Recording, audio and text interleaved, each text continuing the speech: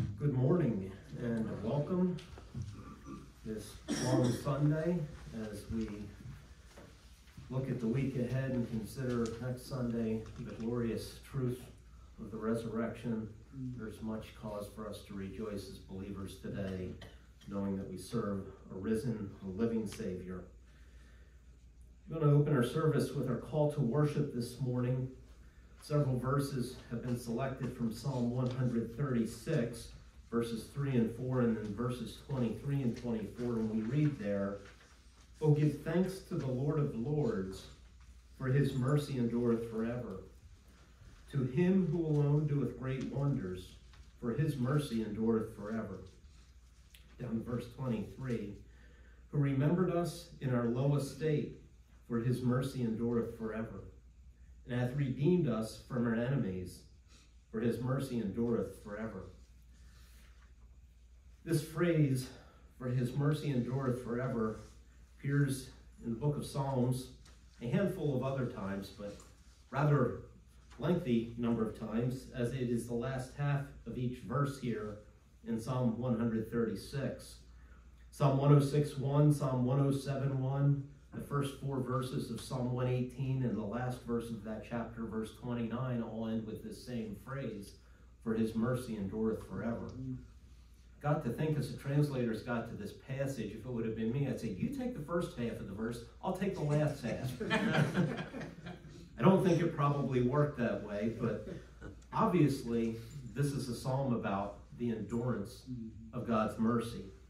And if we just take a quick look at the psalm, I'll come back to the first three verses, but verses 4 to 9 have to deal with God's mercy enduring through creation. You sit there and think, how is God's mercy enduring in creation? Yes, that sixth day God created man, but that sixth day he created us. All the way back in creation, God's mercy started toward you and me. If the creation never took place, none of this is here. We don't exist. We would never know God's love. We would never know a Savior. God's mercy indeed was present in creation, and of course we look out at the created world around us, and it speaks volumes of God's mercy as we look at it. Then verses 10 through 15 talk about God's mercy in the deliverance of his people, Israel, out of bondage in Egypt. And of course, their picture for us as believers, we were redeemed and bought out of bondage as well once we trusted Christ as our Savior. Then in verses 16 to 22, we see God's mercy enduring through the wilderness journey all the way up to the conquest of Canaan. And then in verses 23 through 25, we see God's ongoing provision of mercy beyond that. Obviously, this is a psalm that focuses on Israel, but we see application for ourselves. And as our call to worship, I want to go back to verse 1, where we read, "O give thanks unto the Lord, for he is good. O give thanks unto Jehovah," capital L, capital O, capital R, capital D. Yahweh, I am Jehovah, the self-existent one. Verse 2, "O give thanks unto the God of gods." Israel, a nation taken in idolatry time and time again. We see capital G, God, Elohim, of gods, small g. They are all beneath him in the fact that they don't truly exist, but in the minds and fabrications of men. He alone is capital G-O-D. There is none else. Verse 3, "O give thanks to the Lord." Now we see capital L, small o, small r, small d, of lords, lowercase. And then this passage ends in verse 26, "O give thanks unto the God of heaven." Once again, we are brought face to face with God's sovereignty. I know we looked at this last week, but I'm going to look at it again, Daniel chapter 4, and we're going to read verse 34 this time. The words of Nebuchadnezzar, the mightiest king at the time that he reigned, the mightiest king on the earth, and he states, "At the end of the days, I, Nebuchadnezzar, lifted up mine eyes into heaven, and mine understanding returned unto me, and I blessed the Most High, and I praised and honored him that liveth forever, whose dominion is an everlasting dominion, and his kingdom is from generation to generation." That's kind of verses 1 through 3 that we looked at in Psalm 136. "And all the inhabitants of the earth are reputed as nothing, and he doeth according to his will in the army of heaven." He's the God of heaven. We saw that in the closing verse 26. "And among the inhabitants of the earth, and none can stay his hand or say unto him, What doest thou?" Our call to worship comes to worship a God that is truly sovereign, a God that is eternally enduring in mercy toward us, a God that has revealed himself through creation, has revealed himself through our salvation and our deliverance, and he continues to provide for us day after day after day, even when we're at our lowest. Verse 23, "Who remembered us in our lowest state." Verse 24, "Redeemed us from our enemies." And then verse 25, "Who giveth food to all flesh, for his mercy endureth forever." We truly serve and worship a great God, and it is that thought, those verses, that call us to worship this morning, and we consider the greatness of our God, the greatness of his mercy, and we, the recipients of that. Take your hymnals now and turn with me to hymn 142, "Blessed Redeemer." Hymn 142.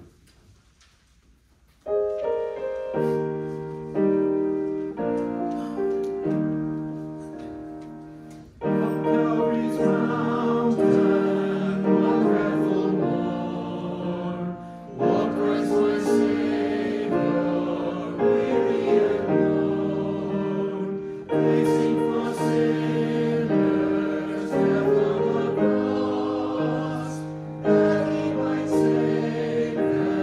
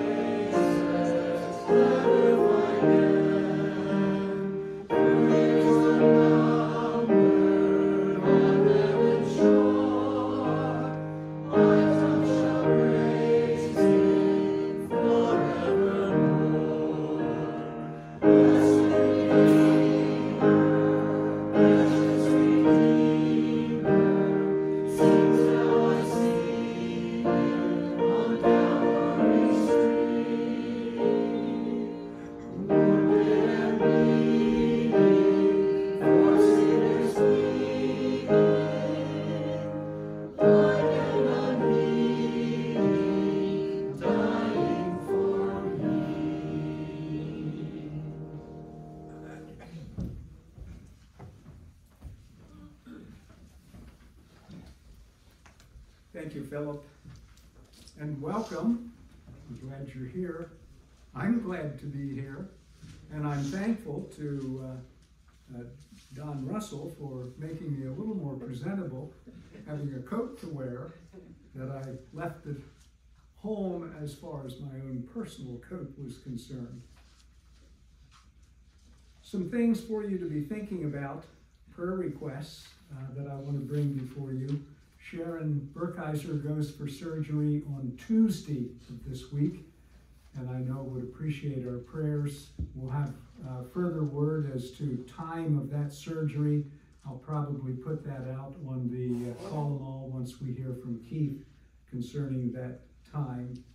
And then pray for Mary Ellen Trees. She is going for surgery on the 15th of April. A redo on a knee surgery, so ask the Lord to guide her through this, protect her during that time, and to give a good result.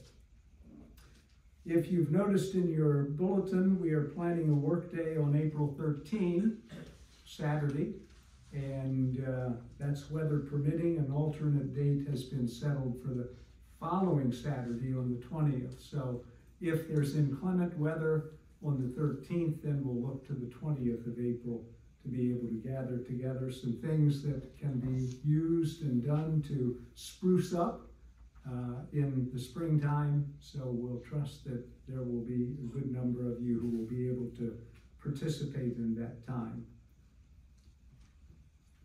In just a few minutes after our scripture reading, I've asked Philip Burkheiser to give us an update on the Deer King family, and also then to lead in prayer. But first, what I'd like you to do is turn with me to the book of Matthew, chapter 21. Matthew chapter 21, verses 1 through 11, and then Matthew 27, verses 11 through 25. So if you've found your place at Matthew 21, would you please stand in reverence to God's word.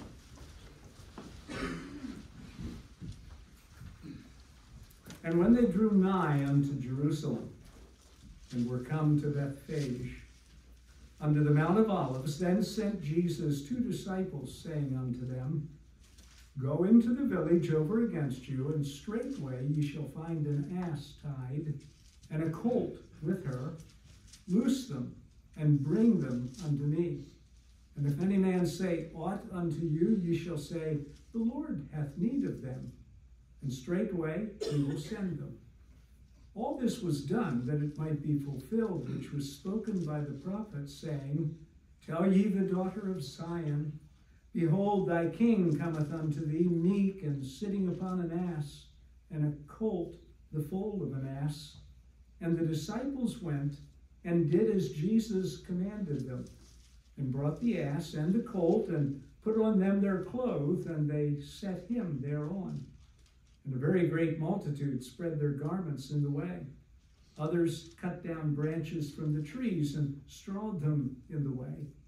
And the multitudes that went before, and that followed, cried, saying, Hosanna to the Son of David!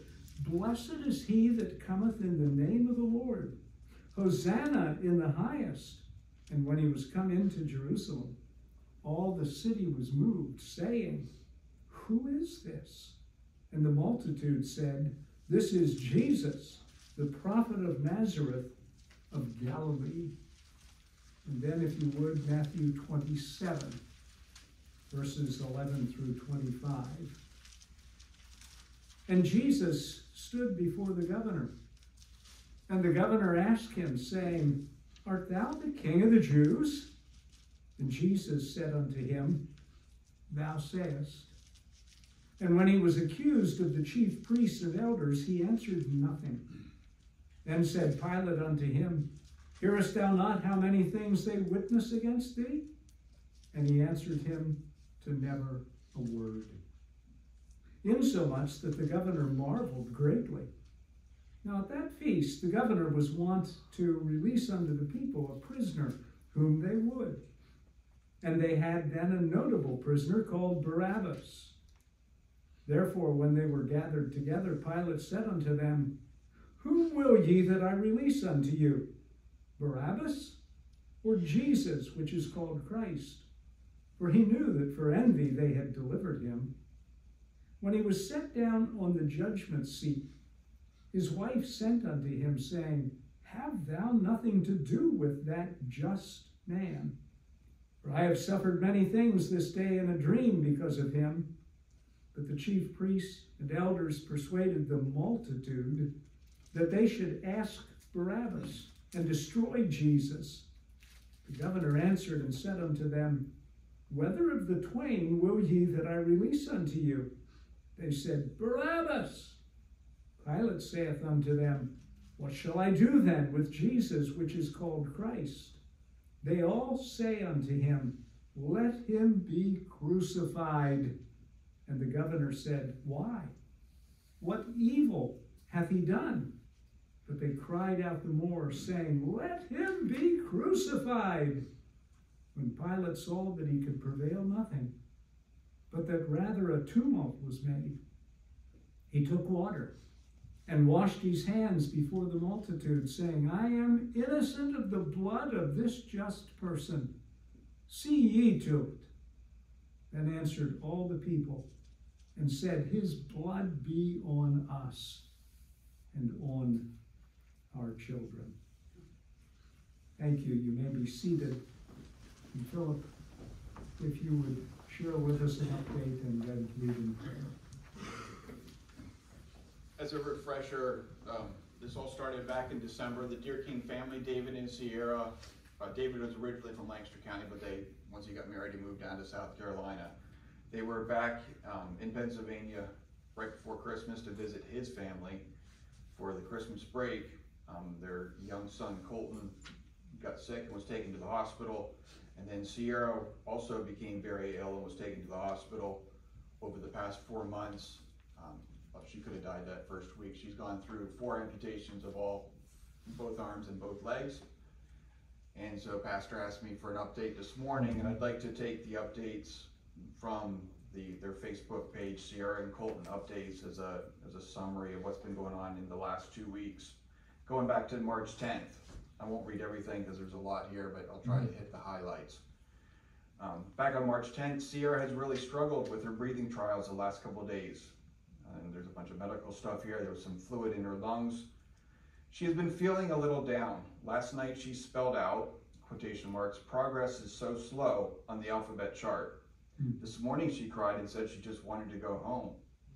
David reminded her that a few weeks ago she had 3 chest tubes and couldn't do breathing trials at all.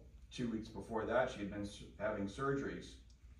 He encouraged her that she's been making great progress and said, I imagine 2 weeks from now will look different than it does now. Interestingly, that was 2 weeks ago, and it does get slightly more positive as we go through. That same update said 2 days ago she was taken outside. They took her to the helipad on the roof of the hospital and she was smiling big.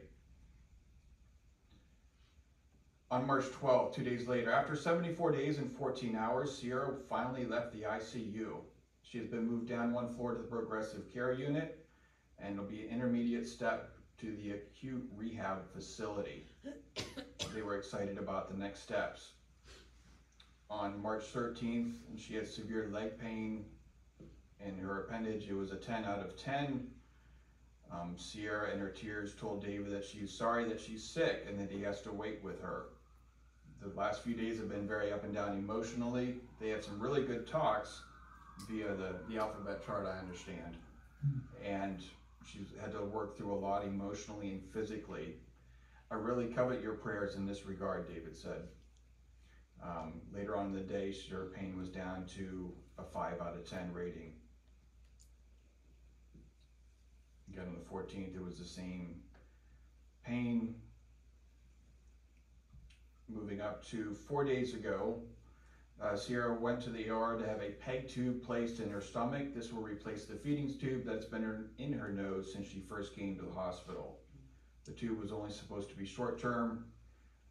When she was on the schedule for the procedure in Pennsylvania, she had a really high fever, so they had to postpone it. Then she was transferred to Charlotte, and due to all the surgeries on her arms and legs, they kept moving it back. Which brings into the next bit of news. On Friday, they got approval from the insurance for her to go to an ITAC facility, termed as a long-term acute care. It's a bridge between the hospital and acute rehab where they eventually want to be.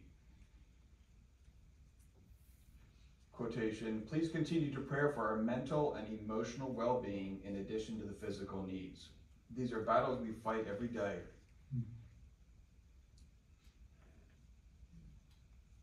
And this has been an extremely challenging journey. Discouragement has really set in, as it feels like progress is really slowed down while getting off the ventilator.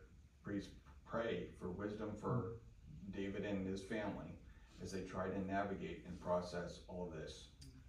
One of the biggest battles she is facing right now is pain and discomfort. It is a constant struggle to get her in a position where she is not in pain. All throughout the night, she needs nurses to come in and reposition her. He did not think she'd been able to get good sleep.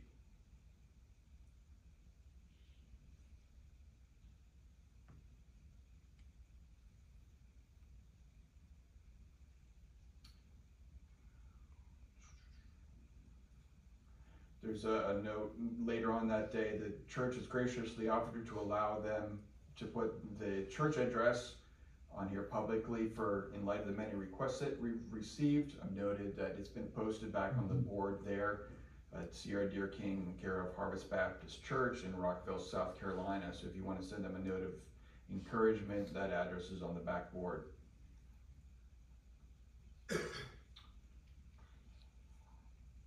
One day ago, let me quick read through a posting 2 days ago by David's mother. I've been reading through the book Choosing Gratitude by Nancy DeMoss Wolgemuth that Sierra had brought to Pennsylvania when they came at Christmas.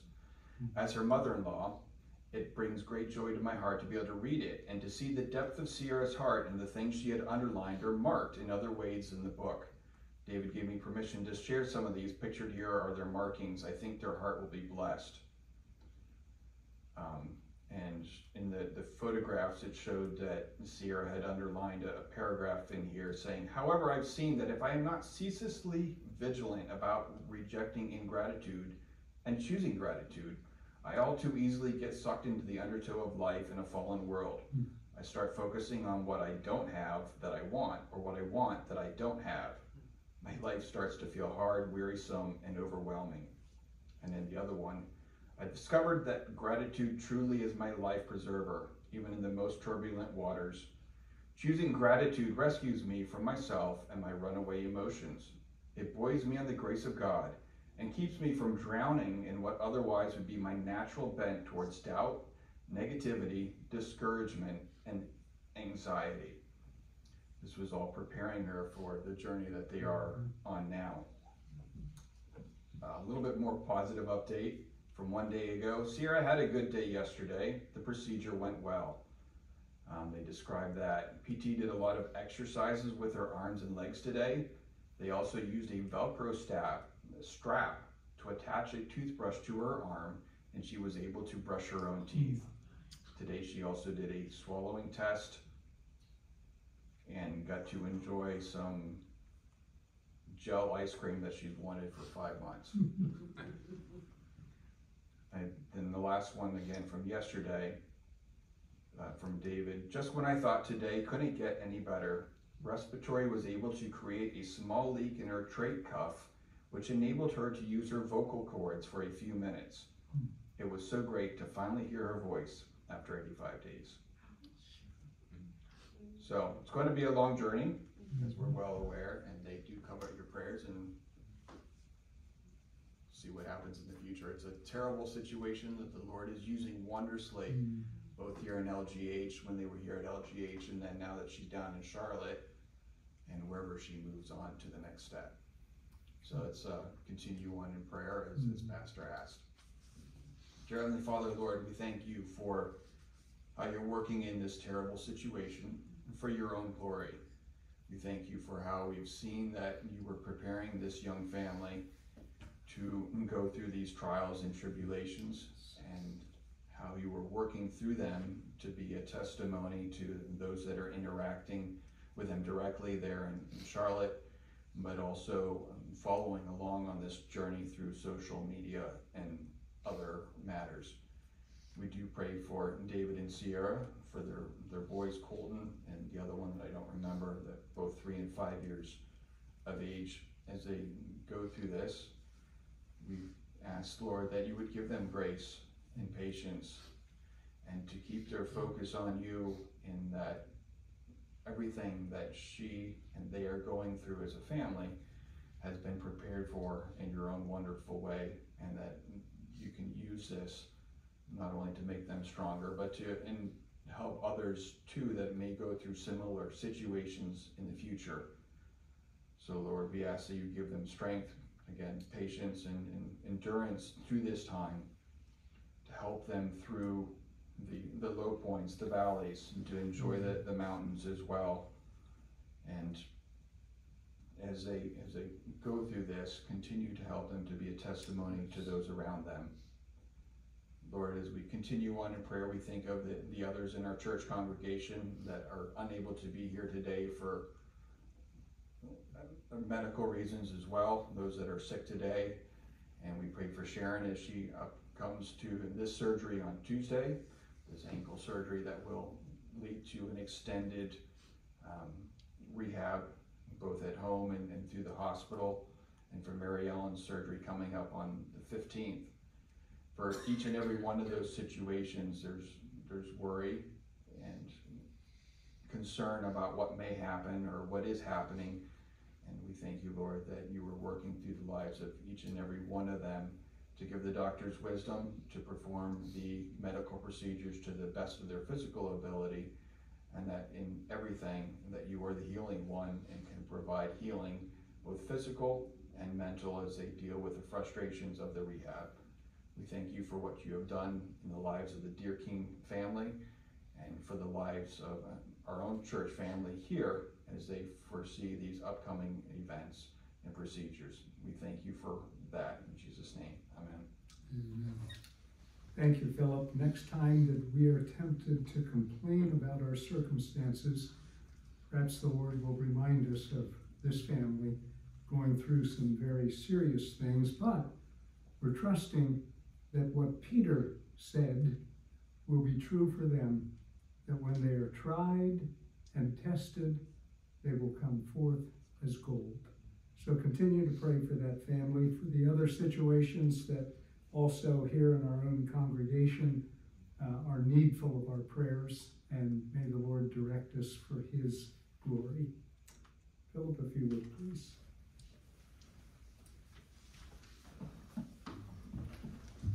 Song of the month, hymn 14, Arise My Soul, Arise, and I will ask you once again if you would arise with me and stand together and sing this hymn that takes us through very specifically Christ's suffering on Calvary and what he has done for us. Hymn 14, let's sing together.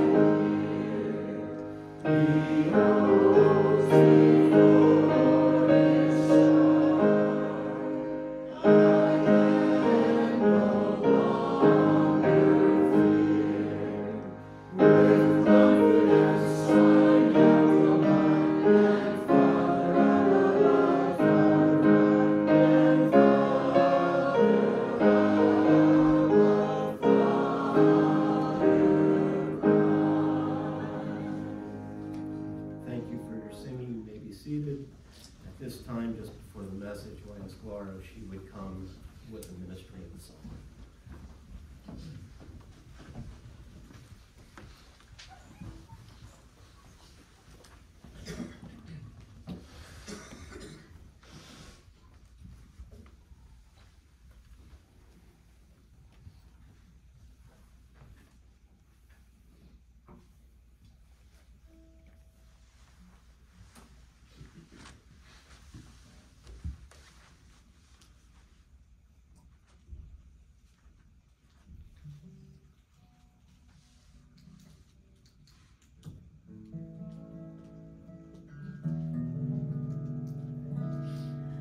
Christ our Redeemer died on the cross, died for the sinner, paid all his due.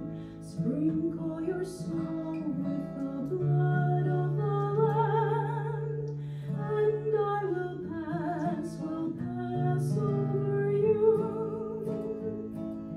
When I see the blood, when I see the blood, when I see the blood, I will pass over you. Chiefest of sinners, Jesus will save. All he has promised that he will do. Wash in the fountain open for sin, and I will pass over you. When I see the blood, when I see the blood, when I see the blood, I will pass over you. Judgment is coming, all will be there, each one receiving justly his due. Hide in the saving, sin-cleansing blood, and I will pass over you. When I see the blood, when I see the blood, when I see the blood, I will pass over you.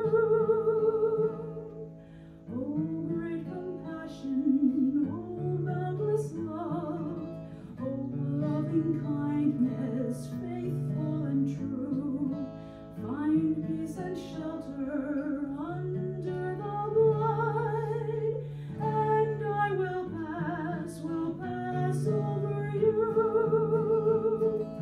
When I see the blood, when I see the blood, when I see the blood, I will pass over you.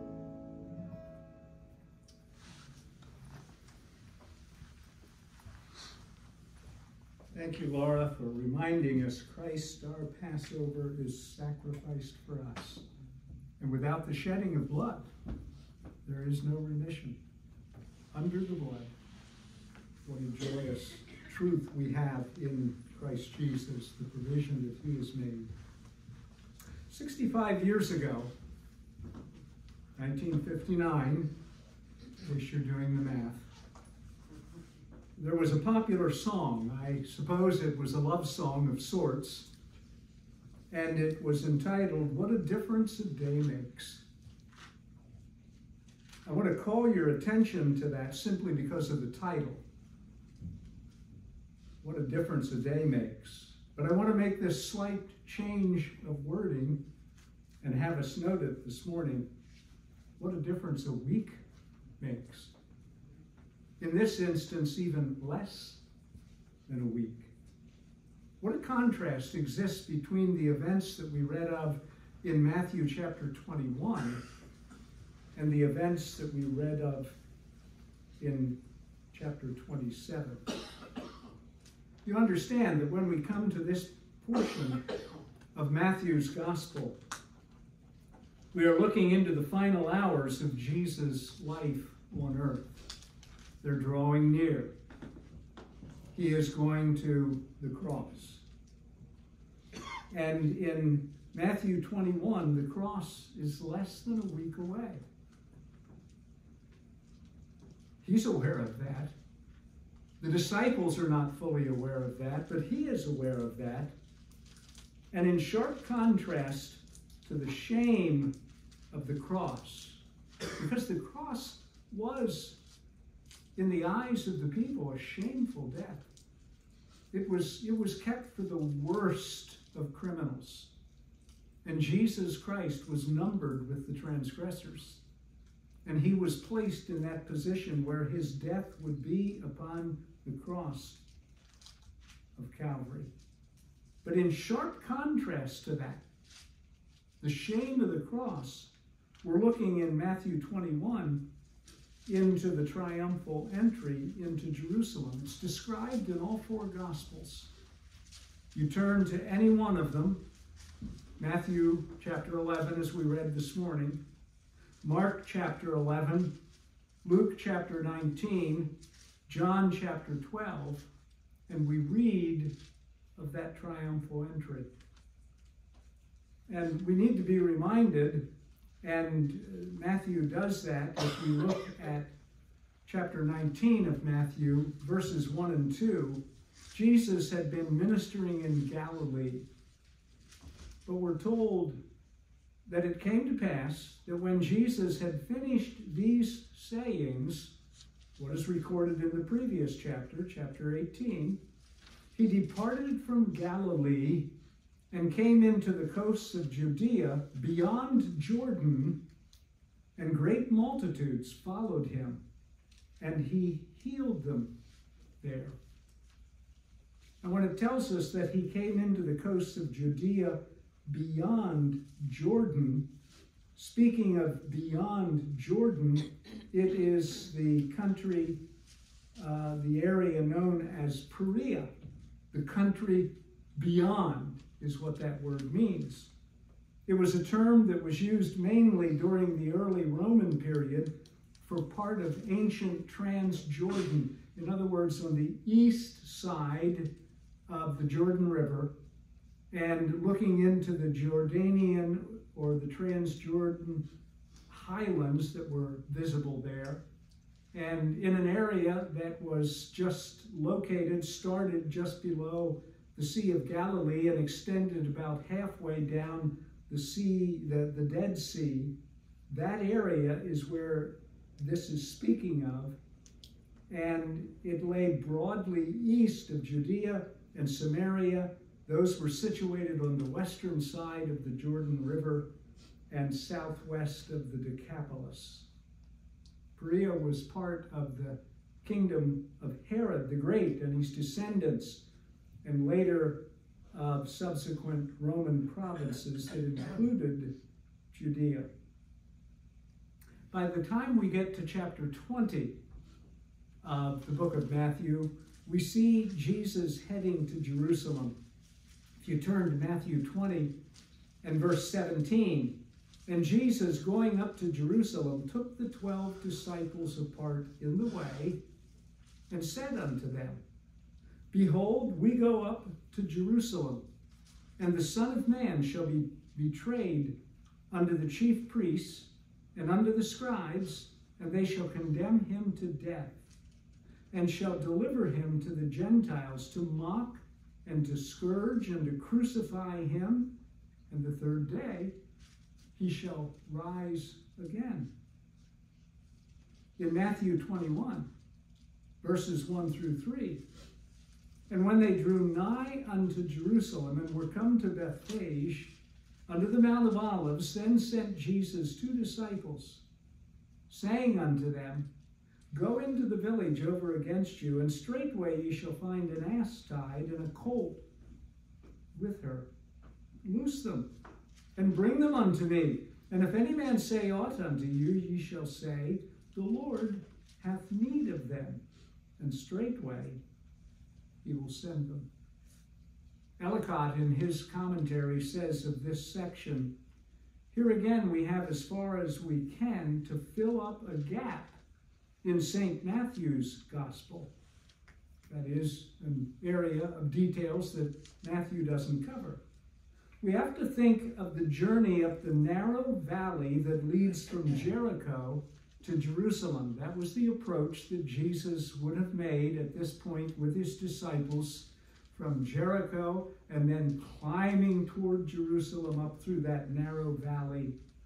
Our Lord, as before, was followed by the disciples, and they, in their turn, were followed by the crowds of pilgrims who were drawn to the holy city either by the coming Passover or by wonder and curiosity to see what part the prophet of Nazareth would take.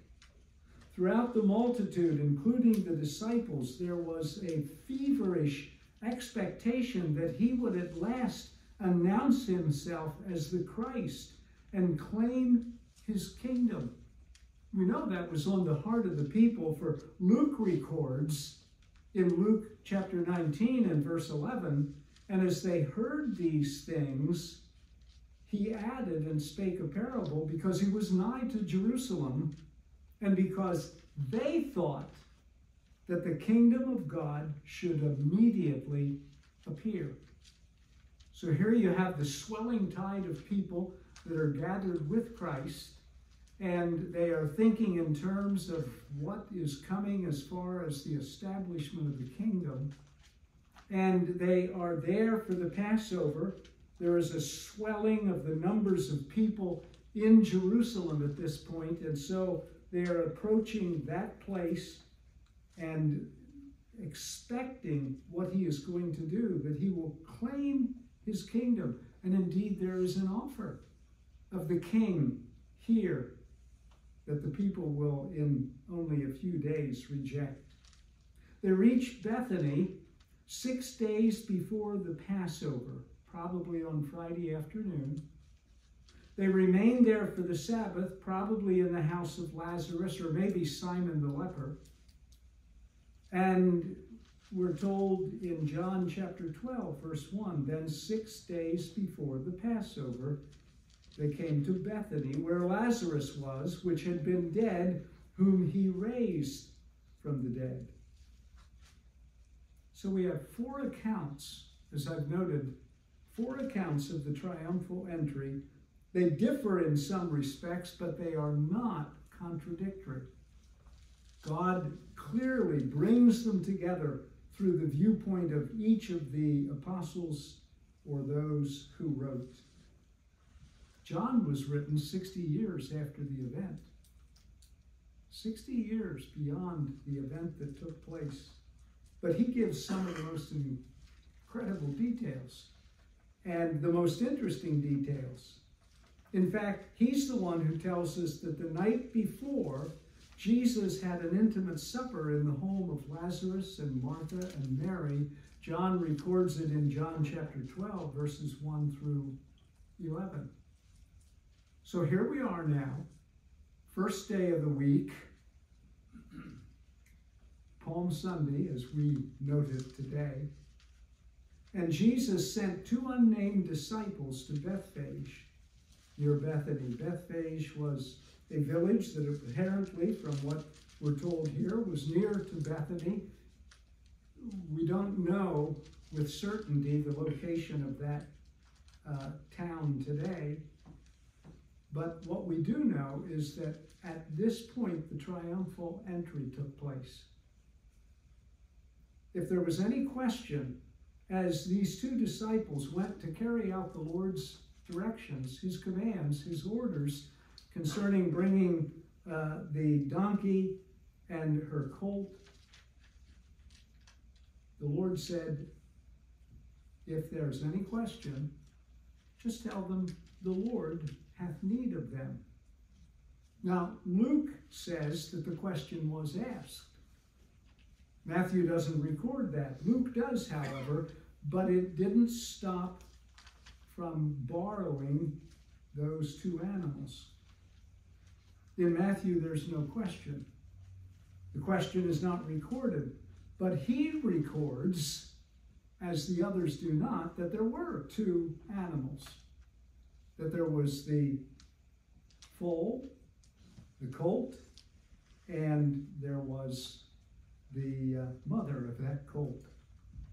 And he also calls attention to the precise fulfillment of the Old Testament prophecy, which is quoted. Zechariah chapter 9, verse 9, and included with that and prefaced by the phrase from Isaiah 62, verse 11, which says, tell ye the daughter of Zion. Now, if we go back to Zechariah chapter 9 and verse 9, we read these words. Rejoice greatly, O daughter of Zion. Shout, O daughter of Jerusalem. Behold, thy king cometh unto thee. He is just and having salvation, lowly and riding upon an ass and upon a colt, the foal of an ass. Matthew 21, verse 5, includes that thought from Isaiah 62:11. Tell ye the daughter of Zion. Tell ye the daughter of Zion. And in Isaiah 62, verse 11, we're told, behold, the Lord saith, hath proclaimed unto the end of the world, say ye to the daughter of Zion, behold, thy salvation cometh. Behold, his reward is with him, and his work before him. We also note one of the details that Matthew omits from Zechariah chapter 9, verse 9, the phrase, O daughter of Jerusalem. Instead, he makes reference to Zion. That's a reference to a specific hill in Jerusalem. The exact location of that specific hill in Jerusalem is disputed today. But it was a place, a geographical location. And Zion is often used as a title for Jerusalem itself. There's no need to spiritualize Zion. No need to make it represent the church. This thought and this expression of Zion is a geographic location, and it's related to the king and the kingdom. But the main point on that day, contained in the quotation of Zechariah chapter 9 and verse 9, is that the Messiah King of Israel, unlike earthly kings, would come in a lowly manner. He would offer himself to the nation in a lowly, meek manner. And we're told that he would be sitting upon an ass and a colt, the foal of an ass. Kings didn't come to Israel in that manner. That was not the norm. That was not what was anticipated if a king was coming. Kings usually came on horses, a mighty steed. Revelation chapter 19 gives us a bit of an insight into that when we think of the coming of our Savior, the Lord Jesus Christ, to be revealed to the world and to Israel who had rejected him. Revelation 19, verse 11, and I saw heaven opened, And behold, a white horse, and he that sat upon him was called Faithful and True. And in righteousness he doth judge and make war.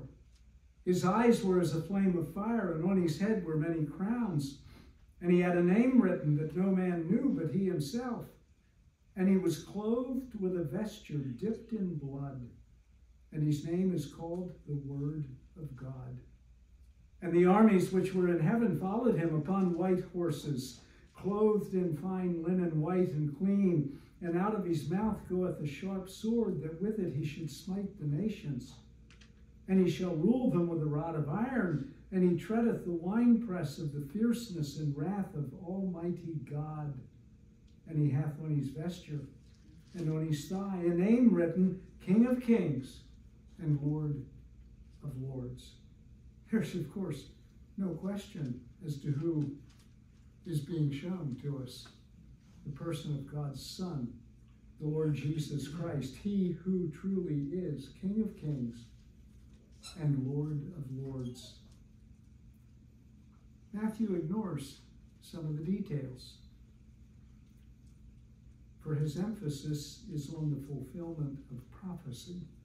He's not concerned with painting the full picture for us of what took place on that day.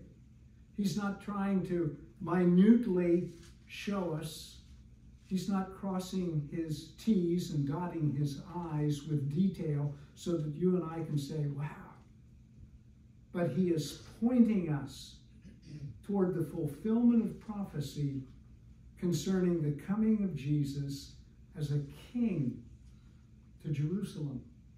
That's what he wants to point out to us. That's what he wants us to see.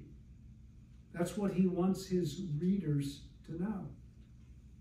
And so he simply records that the disciples brought the ass and the colt, and they put garments on both of them, though we're told in the details as we correlate all the scripture passages that he sat only on the colt, a colt that was never ridden before, showing his power, his supremacy, his sovereignty over even the creatures that were included in this event.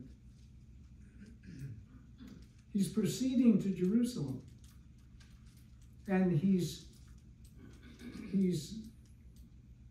accompanied by a crowd. And it's a crowd that is familiar with the raising of Lazarus, John chapter 11. Remember? Standing outside that tomb, and they're crying out, Lazarus, come forth.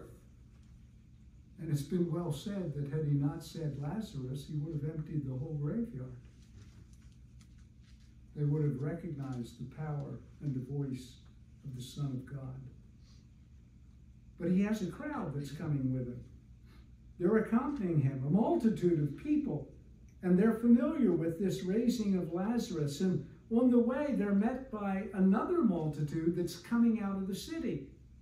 So you have the joining of these two groups. And both groups were seeking to outdo themselves in honoring him. So as the scene unfolds for us in the various passages and they're brought together, they cut down branches. John tells us they were palm branches, thus Palm Sunday. They were treating Jesus as their king, but they only had partial understanding. They didn't fully comprehend, just as his disciples did not fully comprehend when he said, we're going to Jerusalem. The Son of Man is going to be betrayed into the hands of those that will kill him, put him to death. But in 3 days, he'll rise from the dead. Those are things that passed over the heads of the disciples. And here with the people, oh yes, Hosanna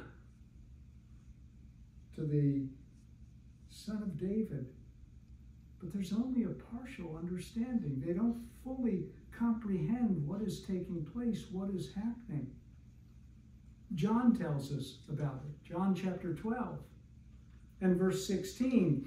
These things understood not his disciples at the first. As they look at what's taking place, they listen to the crowds, they see the multitude, they consider the things that are being said, but they didn't understand at the first. But when Jesus was glorified, then remembered they that these things were written of him, and that they had done these things unto him. So here you have a crowd, those that knew of the raising of Lazarus, accompanying Jesus.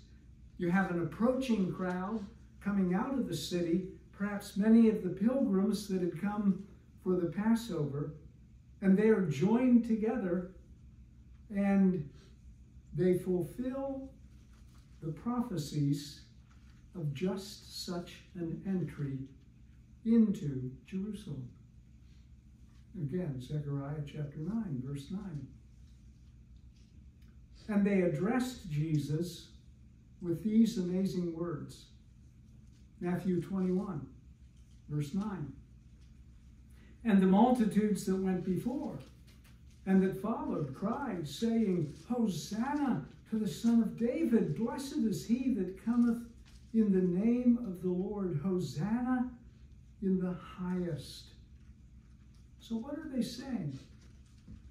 That term, Hosanna, it's the transliteration of a Hebrew expression meaning grant salvation. Hosanna, Hosanna, grant salvation. But it's used here as a greeting. They're greeting the one whom they see as a king and thinking in terms of his setting up his kingdom now. It's an expression of praise. Hosanna! As they join together and bring him into then the city. And the most significant thing is the reference to Christ as the Son of David. They recognize that he is in the kingly line. Although it seems clear that they don't seem to have entered fully into the concept that he was entering into Jerusalem at this very moment as its king.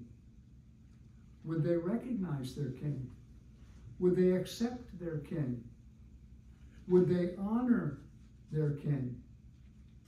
So he's coming into Jerusalem. Both multitudes are with him, accompanying him, and the multitude which met him are confronted by still others who ask the question, who is this? Again, you have pilgrims gathered from all over the land and out of the land who have come to celebrate Passover in the city of Jerusalem. And so they are looking on, they're seeing the tumult that is raised by those who are familiar with this man who is coming, and they ask the question, who is this? You see, Matthew indicates that the entire city was excited by the arrival of Jesus. And the multitude answer those who are questioning, who is this? And they say, this is Jesus. He's the prophet of Nazareth, of Galilee. And it's very possible.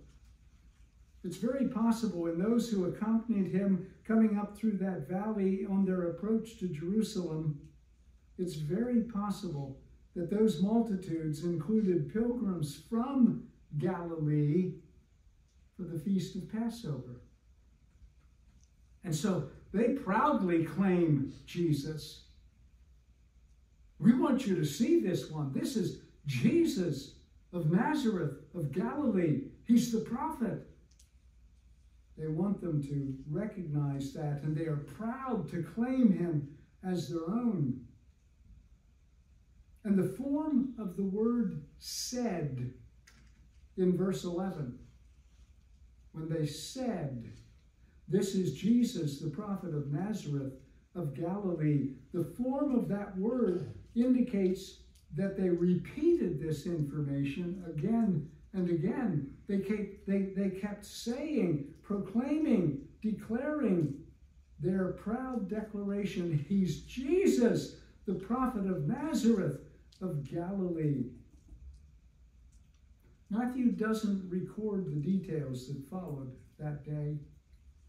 It was probably Sunday afternoon when Jesus came into Jerusalem. Mark tells us in Mark chapter 11 and verse 11, "And Jesus entered into Jerusalem and into the temple. And when he had looked round about upon all things, and now the eventide was come, he went out unto Bethany with the 12. He did not at this point cleanse the temple. He looked in the temple, which significantly Matthew calls the temple of God. Matthew chapter 21 and verse 12. And then he went out to Bethany with the 12 to spend the night. The casting out of the money changers of the temple occurred the next day, Monday morning. We're told in chapter 21 of Matthew, verses 12 through 17. But now here's the question. As we think of what a difference a week makes, how do we go from Hosanna, the Son of David, to what we read in Matthew 27 and in John's Gospel? Listen to the words of John as he records in John 19, verses 1 through 15. "Then Pilate therefore took Jesus and scourged him." Remember, this is less than a week after Hosanna to the Son of David. Pilate took Jesus and scourged him, and the soldiers plaited a crown of thorns and put it on his head, and they put on him a purple robe and said, "Hail, King of the Jews!" And they smote him with their hands. Pilate therefore went forth again and saith unto them, "Behold, I bring him forth to you, that ye may know that I find no fault in him." Then came Jesus forth, wearing the crown of thorns and the purple robe. And Pilate said unto them, "Behold the man." When the chief priests, therefore, and officers saw him, they cried out, saying, "Crucify him! Crucify him!" Pilate saith unto them, "Take ye him, and crucify him, for I find no fault in him." The Jews answered him, "We have a law, and by our law he ought to die, because he made himself the Son of God." And Pilate therefore heard that saying, he was the more afraid, and went again into the judgment hall, and saith unto Jesus, "Whence art thou?" But Jesus gave him no answer. Then said Pilate unto him, "Speakest thou not? Speakest thou not?"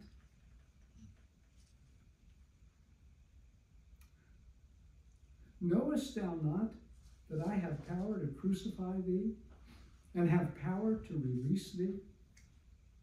Jesus answered, "Thou couldst have no power at all against me, except it were given thee from above. Therefore he that delivered me unto thee hath the greater sin." And from henceforth Pilate sought to release him. But the Jews cried out, saying, "If thou let this man go, thou art not Caesar's friend. Whosoever maketh himself a king speaketh against Caesar." When Pilate therefore heard that saying, he brought Jesus forth and sat down in the judgment seat in a place that is called the Pavement. It was a tiled area, checkered in nature, and it was the place where the tribunal would sit to give judgment. In the place that is called the Pavement, but in the Hebrew, Gabbatha. And it was the preparation of the Passover, and about the 6th hour. And he saith unto the Jews, behold, your king! But they cried out, away with him, crucify him. Pilate saith unto them, shall I crucify your king? The chief priests answered, we have no king but Caesar. When I read that passage of Scripture and hear the cries of crucify him, let him be crucified, I think back nearly 50 years ago, participating in a cantata at the church where I was pastoring. And the strength of that passage is brought home again and again as I think of two groups of people that were singing during that cantata. And one of them expressing that this was the Messiah, and the other crying out, crucify him, crucify him. And the power of that. But even as we read it here in the Scriptures, can you imagine being in that place at that time, hearing those words? Crucify him. Crucify him. And Pilate saying, why? What evil hath he done? Even as the crowd cried, let him be crucified.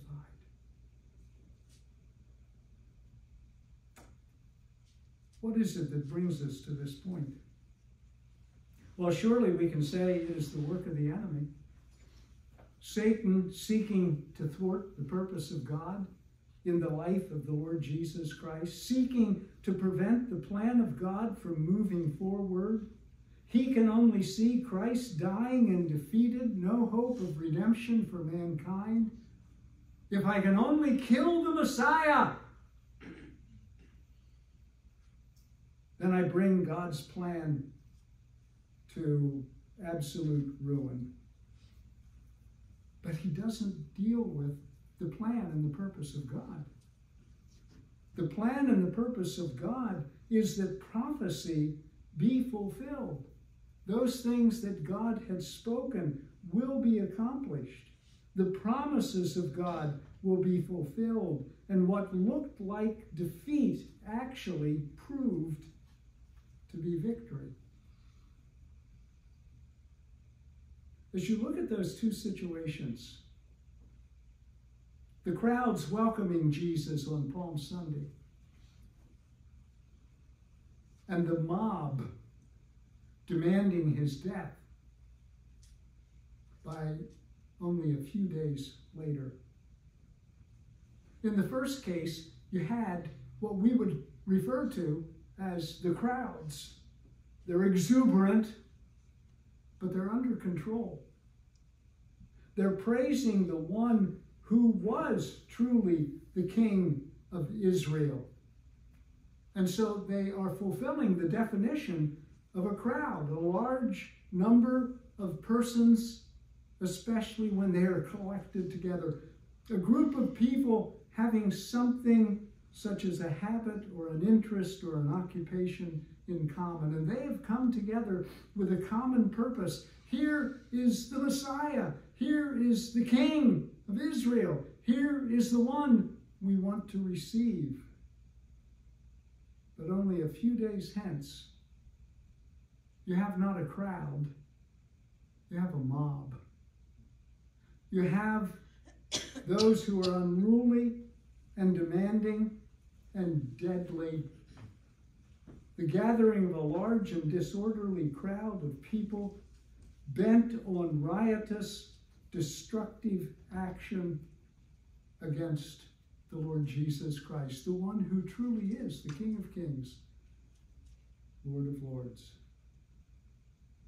It's a gloomy picture until we approach the following first day of the week. And Jesus Christ proves to be victorious. And the plan of Satan is defeated. And you and I now have a message of hope to give to the world around us. Yes, Christ died, but he died for our sins, and he died according to the scriptures. And yes, he literally died. He was placed in the tomb. His body was seen. Even the Roman soldiers who were accustomed to death and would make no mistake in pronouncing, "He is dead," testified to that. So he was buried. But the scriptures tell us that he rose again the third day, and all of that in accordance with what God revealed in his word. And next week, next Sunday, next Lord's Day, we will celebrate that very fact. But these preparations that were made here, God wants us to see and understand that he has sent his Son. He will fulfill his purpose. He will rise from the dead. And he will someday be welcomed by the Israel of God as the Messiah. They'll look upon the one whom they have pierced, and they will mourn as a father mourns for his only son. What a Savior we have. And what a privilege to today recognize that what they were crying was true. Hosanna to the Son of David. He truly is the Messiah. And he's the one that would redeem not only Israel,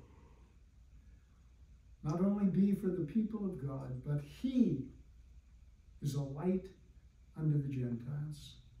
You and I are called to be his ambassadors, to be his witnesses, to declare who he is and what he has provided through his shed blood.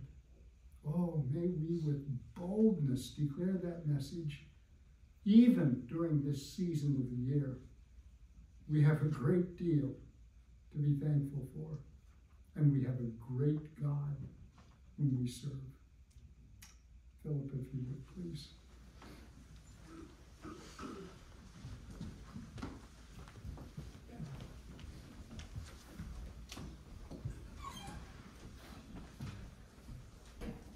As we close our service, take your hymnals once again. Turn to hymn 13, Crown him with many crowns. King of kings and Lord of lords, he is risen victorious and is one day coming soon for us. Hymn 13, let's stand together and sing.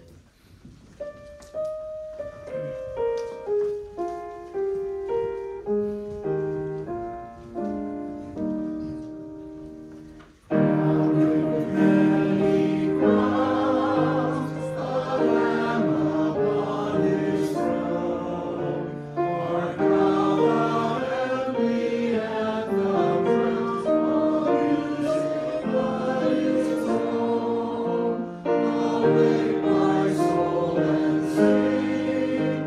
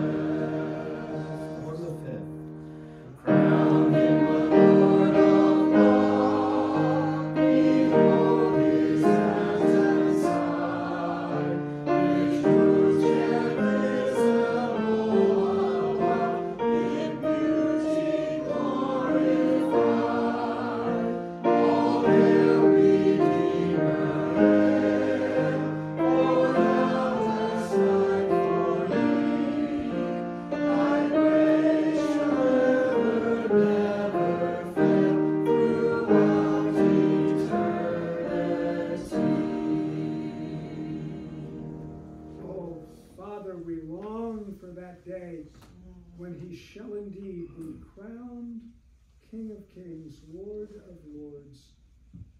Father, may we, as the recipients of a message of hope, of joy, of peace, of salvation, be faithful as your servants to declare that truth to the peoples of the world.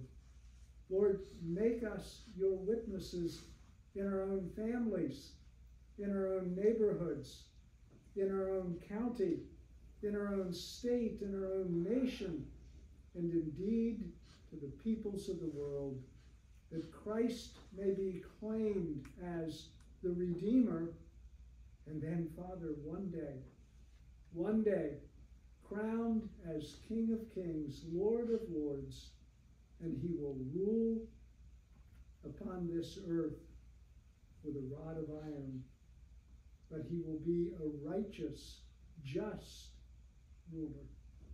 Thank you, O Father, for the marvelous blessings of the gospel. Thank you for the truths of your word, and thank you for the gathering of the saints to worship you. We come in that precious, precious name of Jesus Christ. Amen.